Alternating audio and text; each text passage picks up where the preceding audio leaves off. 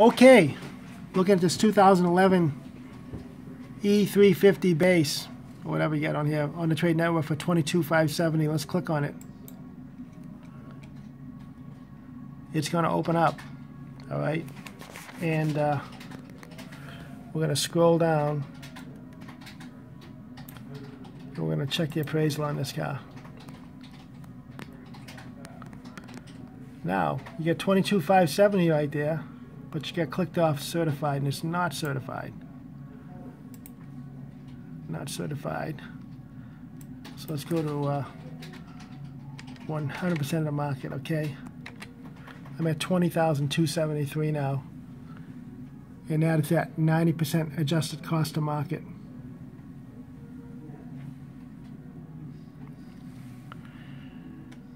Okay, so you're telling me it's not certified. It needs all kinds of work to become certified.